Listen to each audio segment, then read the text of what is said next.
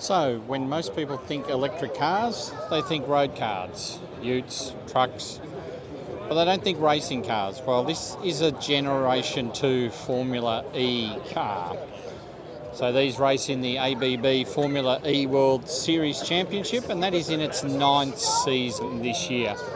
The cars this year are slightly different to this Generation 2 car. They're running Generation 3 cars this year, but these cars still similar sort of concept, very aerodynamically sleek cars. And the other thing about the Generation 3 cars that are racing this year is we're going to see the introduction of recharging in race. So previously in Formula E, cars have tended to get a power boost via a designated zone on the track, but what will happen going forward in 6 races this year is those recharge or boost powers will come via a mandated 30-second pit stop where the cars will actually recharge inside the pit stop.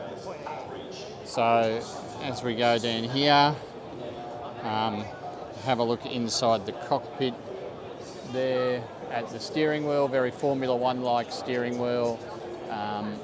Still quite a complex piece of equipment to run. And some of the key statistics for a ABB Formula E Gen 2, its maximum power output 250 kilowatts, it has a race mode 200 kilowatts, and it can get 0 to 100 in 2.8 seconds, and it has a maximum speed of 280k. So these things do fly on the track. You know, so if you haven't checked out Formula E previously, it's well worth a look. The racing is very close. They're very homogenised cars in a way, so quite close racing.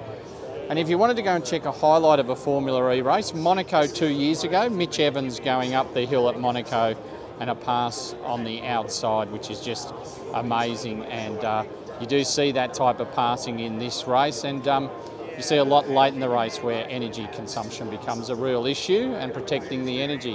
But it will be very interesting to see when they get to the recharge rounds this year and how those mandated recharge pit stops go. But that's a beautiful Generation 2 ABB Formula E.